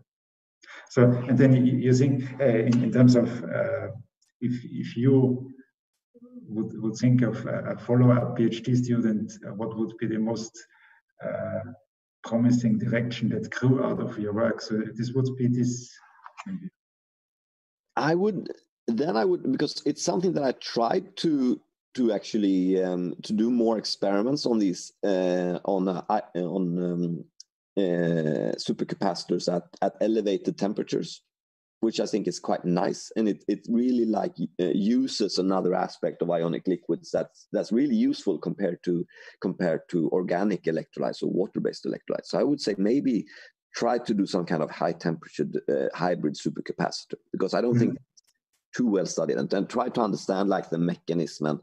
And I talked a little bit about VO2 and the low transition temperature, which has been shown I think in one paper, one scientist showed that he could manage to get a higher capacitance of VO2 when he slightly increased the temperature in an aqueous electrolyte. So it seems to work, but I think you need to be a good chemist and really make sure that you have your monoclinic phase and that it's stable. So I would say that some kind of elevated temperature or even at colder temperature as well has also increased in research interest as well. So I would maybe move away a little bit from the room temperature to further emphasize the benefits of ionic liquids.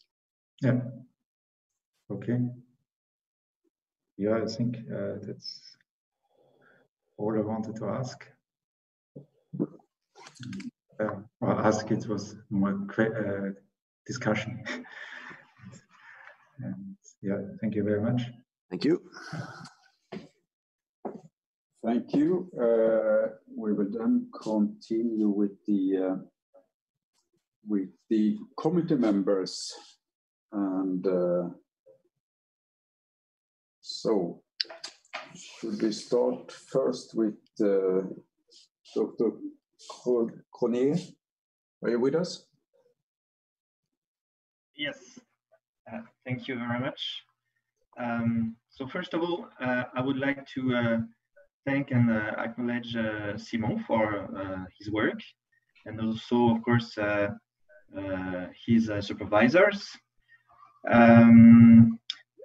So I must admit that it's quite an impressive work, because you studied many different materials using different electrolytes, either aqueous or organic electrolytes, ionic liquids. And in fact, I had a few questions, but most of them were already answered during the discussion that you had previously. And in fact, I had two remarks, and I think that, well, you pointed out these key points to my sense. To fully understand what's going on with the materials, I think that it's really important to have, let's say, either in situ or even operando measurements. And of course, you need to have very accurate devices, because the reactions are so fast in supercapacitors or in electrochemical capacitors. So I think it's such experiments are really mandatory to fully understand what's going on at the surface. But you already discussed about that. And I think also that an important point is the density of the materials, because for practical applications, the density and volumetric capacities are important, is a really important point. I have a question regarding the results that you gave in either in your thesis or during your presentation, because you often compare the capacitance or the capacity values of the different materials that you use. And regarding either the power capability or the cycling stability, when you use different electrolytes, but then you give the results usually in relative values. And I was just wondering if you can reach similar values, like similar capacities with the different electrolytes. You mean maybe on figure 30? Like on figure 31 or 33. Yeah. Yeah, you kind of lose a little bit of the information of the actual capacity that you have. For example, in figure 31, it doesn't really show that the titanium dioxide in LP30 has a much higher capacity than all of these other materials, for example. Yes. So I would be, and this is a little bit like comparing apples with pears with oranges. So I just wanted to show how they behaved in a similar context, and also that these are maybe so I would say maybe from maybe on this it's tricky. So I mean, what I was just wondering if you can reach the same values or not, or similar values with another electrolyte. Yes, or when you compare some different electrolytes, like in one of the papers, you with the KOH and the ionic liquids, it's quite similar. Like the relative, well, you clearly see that you have different behaviors, but can you reach capacities as high as you can get with aqueous electrolytes, for example? At room temperature, I'm not sure.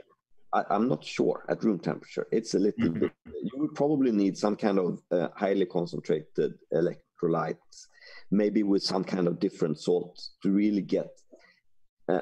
And still, I mean, the KOH, for example, that I compared it with, and also the sulfuric acid, those are like kind of like extreme electrolytes to some extent. So I think it would be maybe more honest to actually compare it to a neutral electrolyte with the salt, a normal like lithium sulfate or whatever.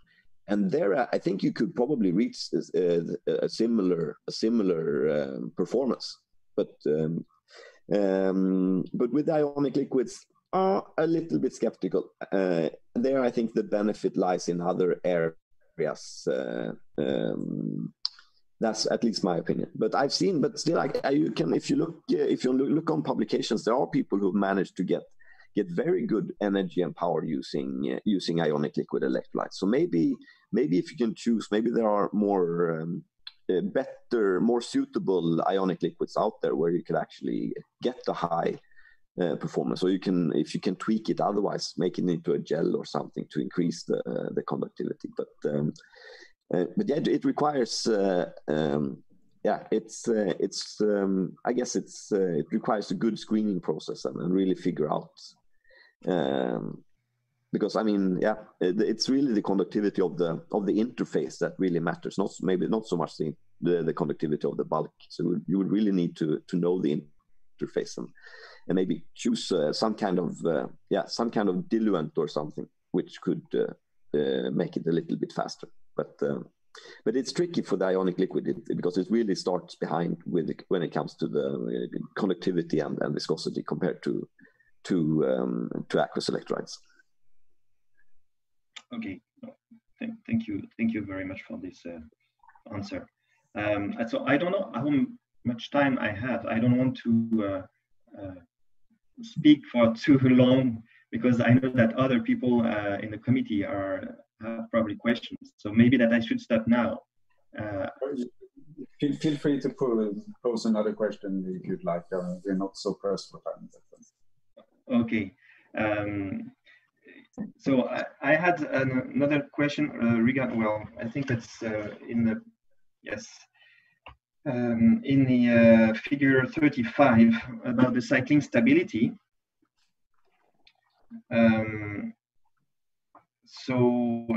Regarding the different electrolytes, so it can be clearly seen that you have a good fade during the first cycles with the usual LP30 compared to the GFSI. And so how can you explain that this, well, you mentioned that it's some kind of blocking the surface. But do you have any clues of that, like proofs to explain and how this behavior is so different using the different electrolytes? Yeah, why the behavior is different that's a little bit tricky to. We're actually doing some XPS measurements next week to really investigate this further. But I mean, with TiO2 in organic electrolytes, you normally see this type of behavior, and I think it's because of the irreversible formation of some like lithium titanate or some kind of these lithiated phases at the surface where the lithium insertion then becomes much slower. That's at least my understanding, and that's a big drawback of the titanium dioxide material. So why this doesn't happen in the ionic liquid? Maybe it could be that actually less lithium is actually inserted. I mean, you have a slower lithium diffusion, so maybe you form some kind of other phase, but like with these shifts in the CVs, maybe you form something that doesn't block the lithium as efficiently as when you have the organic electrolytes. And then that would also be like, it would be interesting to actually cycle one electrode first in the ionic liquid electrolyte and then maybe take it out and try it in the organic electrolyte and see if this can be retained or if everything is just reversed once you insert lithium ions properly. Yes, that's a very good point and very good idea to do so. Yes, but in fact, since you probably have less lithium insertion, it's true. So that means that you will get a lower capacity compared to the one with the ionic liquid. So in fact, it's almost the same remark. Like you show the capacity retention, but in relative values. But if you reach a lower capacity absolute values, with the ionic liquid, then maybe that can explain why it's more stable, let's say. Yeah, I definitely think that's could be the key reason. Okay. Anyway, okay, thank you very much. And so I'll let the other members of the committee. Thank you. Thank you. So I think we give the word to Anna Andersson. Are you with us? Yes, yes. So, hello, can you hear me? Yes. very well. Very well. Okay, thank you. Thank you. And thank you very much for an interesting morning with good presentations and a good discussion between you, Simon, and Stefan. I appreciated that a lot. I thought I had read your thesis, and I think it's really beautifully presented thesis with a nice writing, and it's an interesting topic and industrially applicable. My profession is I'm a senior scientist at ABB. Corporate research, and at ABB we are using supercapacitors in different applications. You mentioned the TUSA flash charging, basically a peak shaving solution for charging buses, but we are also using them in bridging UPS systems. In data centers, etc., and also we have a product called EnviLine, which is an energy recuperation system for train station, sort of saving braking energy from trains and utilizing them when trains are accelerated out from the stations. So there are many industrial applications for supercapacitors, but of course they are, as with batteries and other storage technologies, they are also faced with some issues and problems. I think some you have addressed in the discussions you had, but I had a few questions. I think some of them have already been addressed, but I can sort of touch upon them anyway, if you don't mind. I think the first one,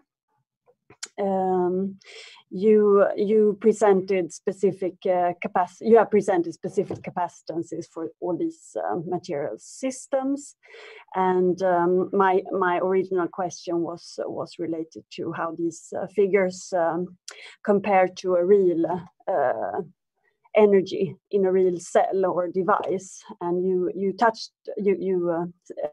mentioned that in your presentation. Nevertheless, I think in this figure 3 that you presented and that you discussed with Stefan, I'm not sure. I think your image has freezed, Simon, so I hope you can hear me at least. I can hear you. Yes, very good. No, figure 2, sorry. I think that what you have presented here are modules, the energy density on module level, which sort of further. Yes, please go ahead. Yeah, at least the commercial ones are modules, but then I haven't really thought about this much then when I actually started writing this thesis. So I think it's, at least when I looked at the home pages, and when you hear about batteries, it's more of a talk modules versus cells, or battery packs versus battery cells. And here I didn't find any data on a cell level, or what you would call it. I think there are data available. So I think to compare the lithium-ion data, which is the cell-based data, you should have put in some cell data, and they actually end up somewhere around 7 or 8 watt-hours per kilogram. So they are maybe a little bit higher than the 2 to 3 watt-hours that you mentioned. So sort of a rule of thumb is that if you have a specific energy for a material, if you divide that with 3 or 4, a factor of 3 or 4, you end up sort of in the right region for the cell. So that was just a sort of comment, and maybe one should have included the cell data in this figure 2. And then I also have, since I'm from the industry now, I won't go so much into detail. This is maybe a sort of a tough question to answer, but how much now you have been working on the ionic liquids, which aims to extend the voltage range of the supercapacitors, which is really good. But in reality, how much of the voltage range do you think is usable in a practical commercial supercapacitor system? That's a good question. I looked, when you see, I mean, that's a good question. I would say that it's probably much. I mean, some of the data that I've seen where they use well-known organic electrolytes, they use a quite conservative voltage range compared to what they might manage in theory or in the lab. So I would say that it's I don't know, 3. I guess that the resulting potential window will be smaller than the theory, because if you push it to the limit, you will then pay with a reduced cycle lifetime. So you really want to be sure that you can have your 1 million cycles. So I would say maybe I don't know, if you cut away maybe maybe 20% of the upper limit of your potential, maybe. Yeah, to be able to get that you have your 10 years of lifetime of your device, maybe. I think the upper limit is one issue, but for a real system, just for your information, you can't really discharge to very low values, because then since the device is usually you extract some constant power, which is voltage times current. So if you decrease the voltage towards 0, you actually have to increase the current, and then you have to design your whole system for very large current. So in practice, you can actually maybe only use 50% of the voltage range. And this might be for a normal capacitor, like with using carbon, with this sloping discharge voltage curve. But I think maybe with these Faradaic materials, with a more a flattening of the curve, maybe you can utilize more. Actually, I didn't think of it before reading your thesis, but maybe this is the case. And some of them also have, if you don't use a symmetric cell, you can run it at the higher potential. You don't actually run it down to 0 volts. So you end up at 2 volts or something if you use a lithium-ion capacitor type. Exactly. I think that's a big benefit, actually. Very good. So, I mean, my point is just that you end up with you have a good material, but when you put it into a device, a cell first, and then into a system, you start reducing more and more of that energy capacity or energy density. So it's these systems becomes quite costly, and this is one of the main issues we have when putting it into commercial systems, that the supercapacitors are very costly compared to batteries, battery technologies. Another problem that we face with these standard supercapacitors is lifetime actually, because even though you say it's like you say at room temperature and under very good conditions, you can cycle these units for millions of cycles, but actually the aging and especially aging at elevated temperature, as we have experienced, it becomes quite an effect also in these systems. It's very well known for lithium-ion batteries, but for supercapacitors, this is much less studied. So I think you touched upon it in your last comment from Stefan's question regarding what is the sort of promising direction ahead, but I think just wanted your comments maybe on the temperature stability or the thermal properties also in cycling and aging, in the cycling and aging perspective of these ionic liquid systems, or the systems that you have studied. I think you have commented a little bit, but maybe... Ionic liquids, I mean, it's not like organic solvents. So I guess you would have a different degradation mechanism compared to maybe evaporation and such we have for the organic. So maybe that would be more to be sure that you have a good, because a lot of ionic liquids can be quite good solvents. So maybe you need to, maybe it's more of an issue to choose a good binder for your electrode in that case, so you don't dissolve it over time, and that you actually have a pure ionic liquid, which could also be, if you have impurities, I guess that could also be negative. If you increase the temperature, you could get different side reactions and stuff like and similar problems.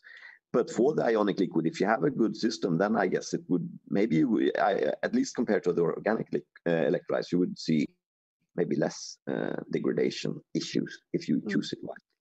But yeah, I think more is, and also like with the supercapacitors, that's another advantage over lithium-ion batteries, that with the lithium-ion batteries, it's quite tricky to have this type of like 80 to 100, what you normally have like in the engine department of a truck, for example.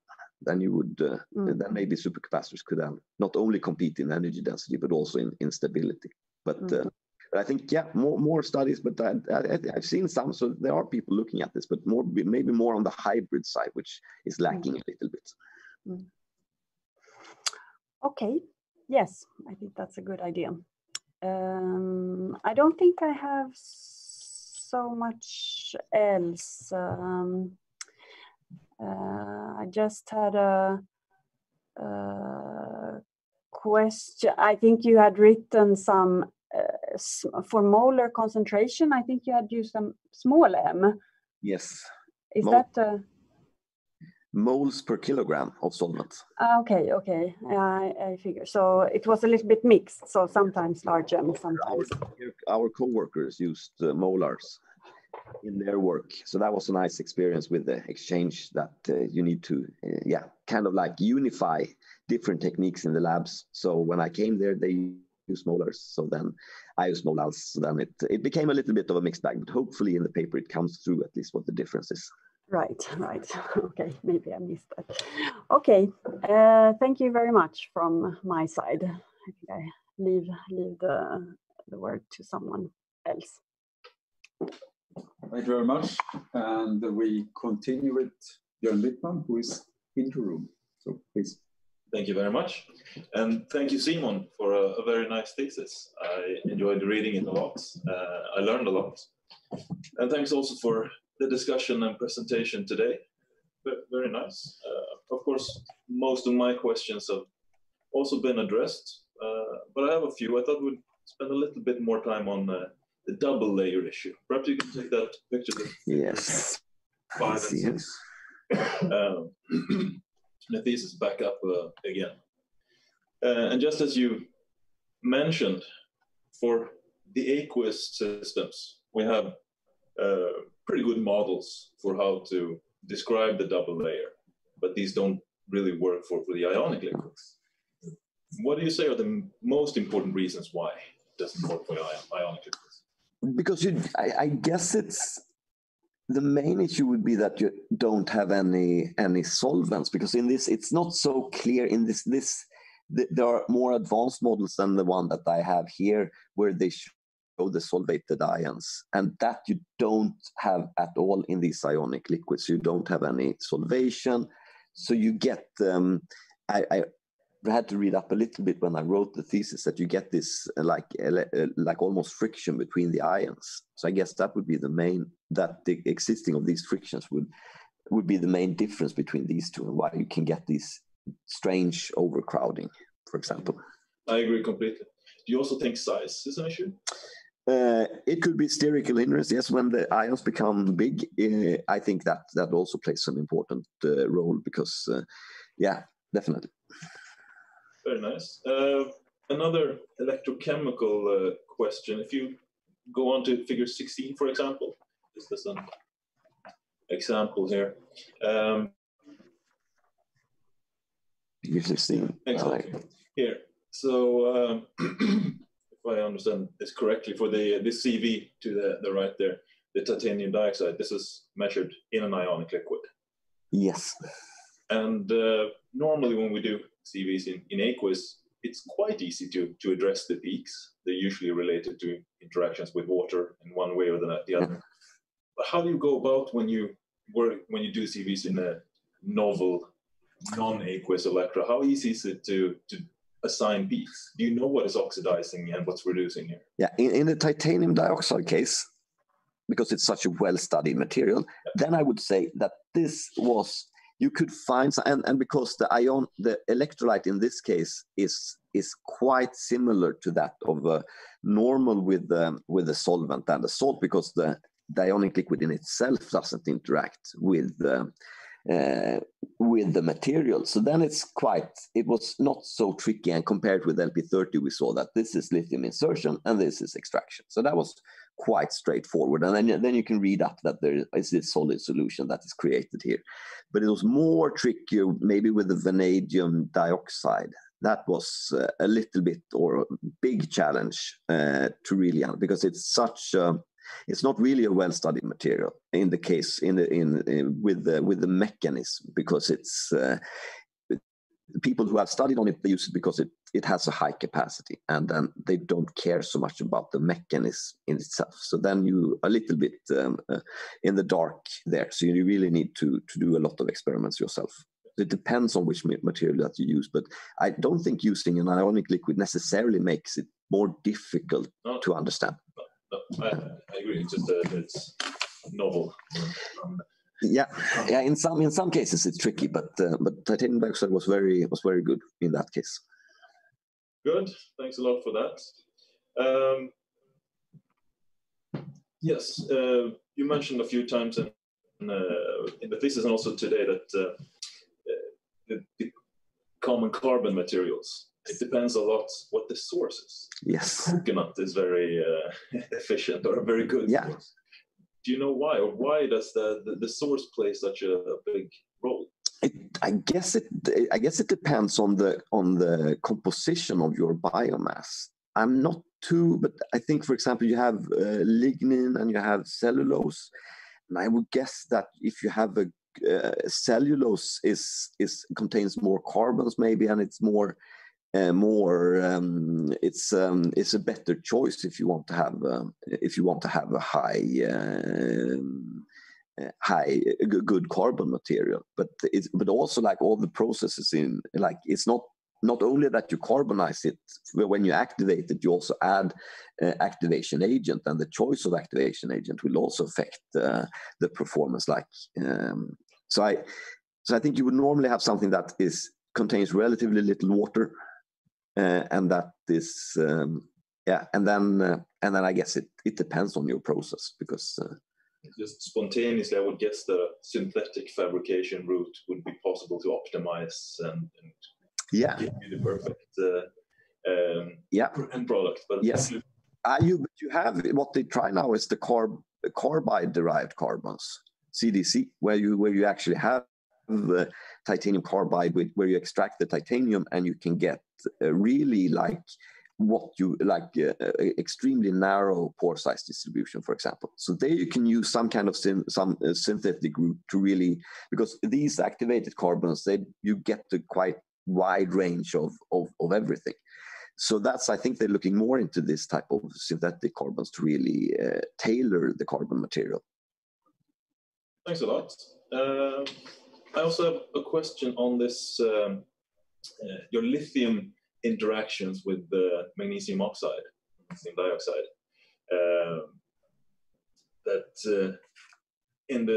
With your ionic liquids, and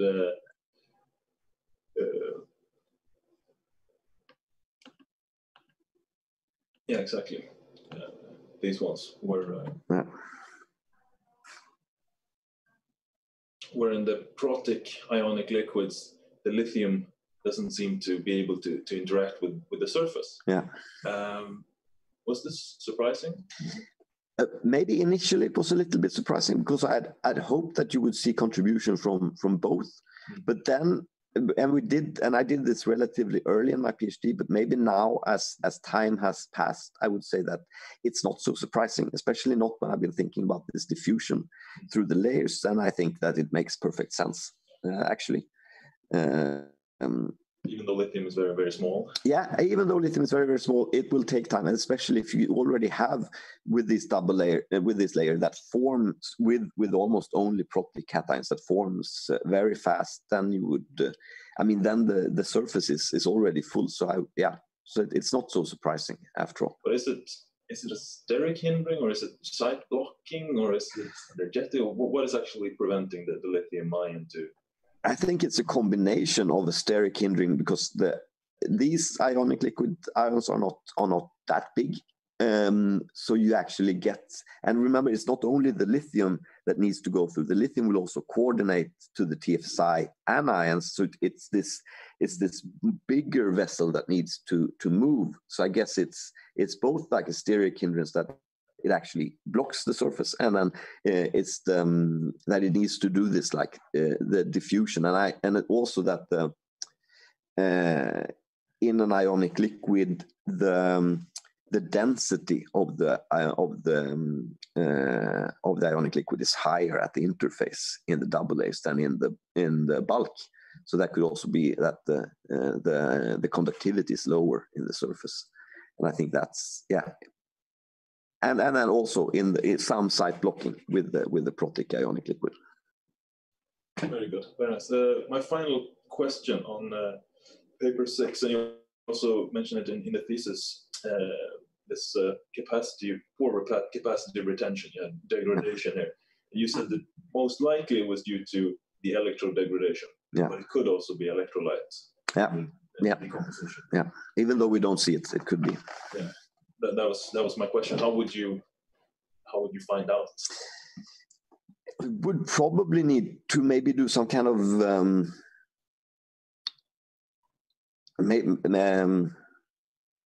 maybe you could actually if you could measure the oxygen, or like the oxygen content of your electrolyte. If you moved away from the cell and used a traditional electrochemical cell, maybe you could measure or even see if something is, because if you would degrade the electrolyte, maybe you would see some kind of bubbles or something at the surface, or if you do ex situ characterization of your electrode, maybe you will see if you still have VO2 or if you transformed it to something else.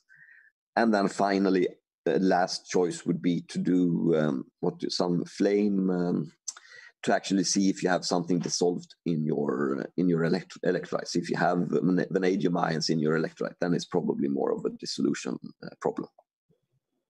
Thank you very much. I'm happy with that. Thank you, Björn. We will ask the general audience, but maybe first the additional member, Eva, are you with us? Do you want to pose a question or two as well? Yes, please, if I may have a short question. Yes. And so thank you. So first of all, I also want to congratulate you on your thesis, and I especially enjoyed the discussion.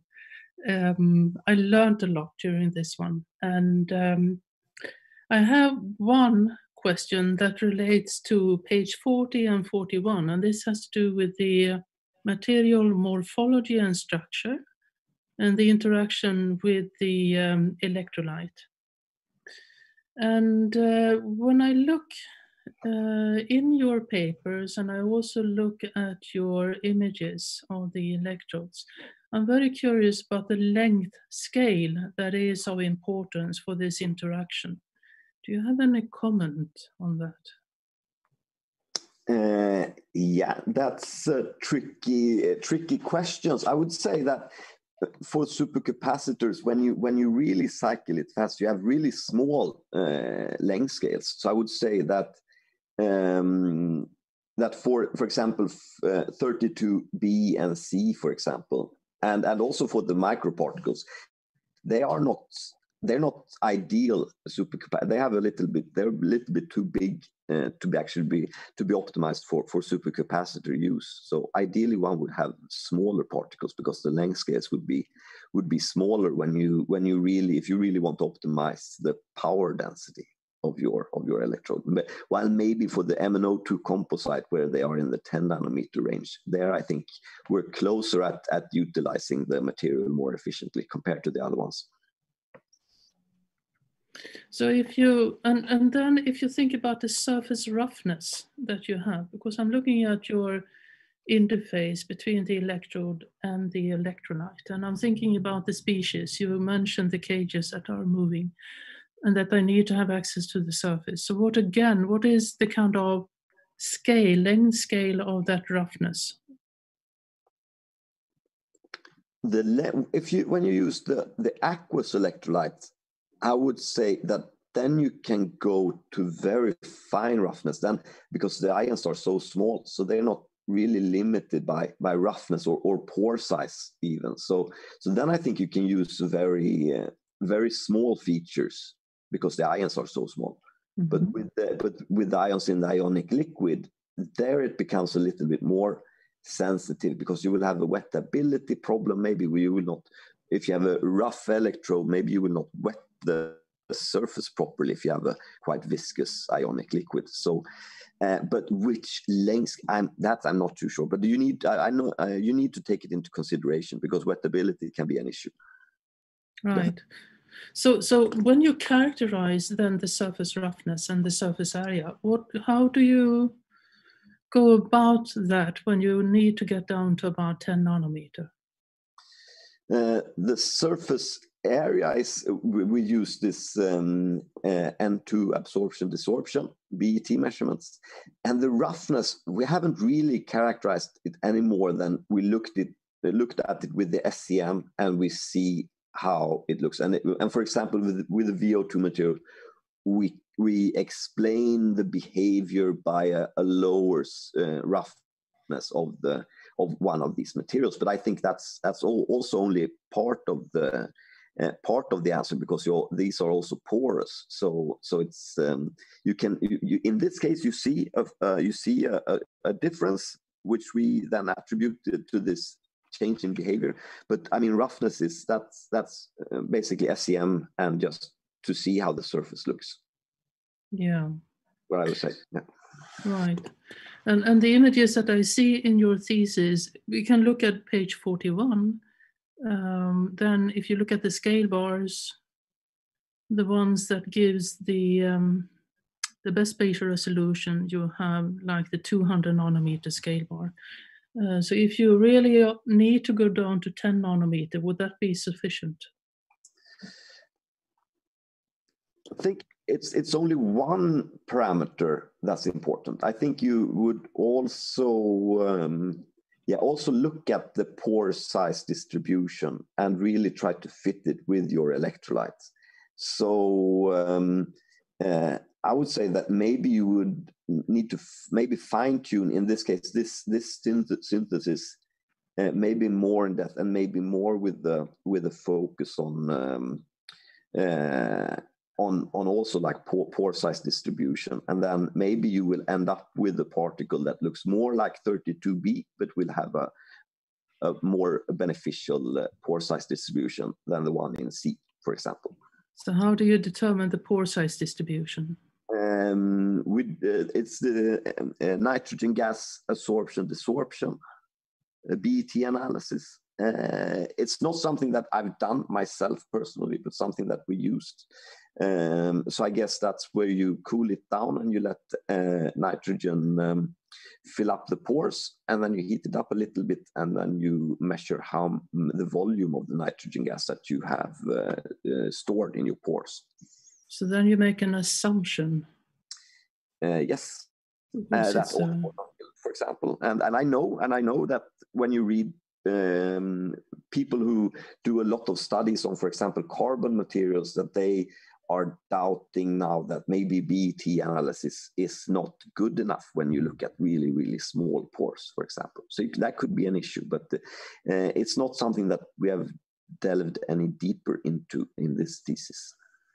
Okay, thank you very much.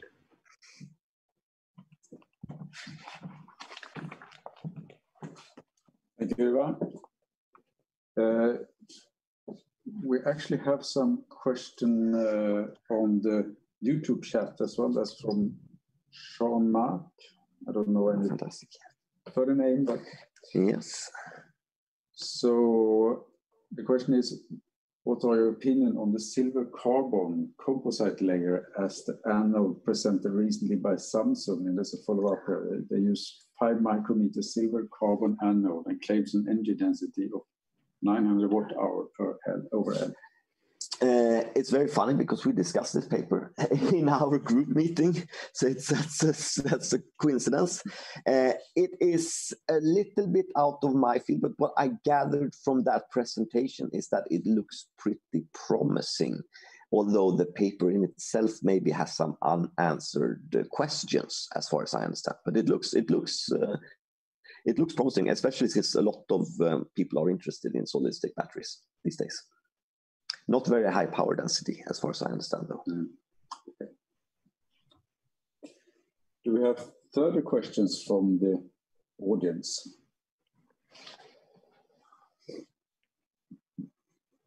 Nothing else coming up from the chat either, as far as I know.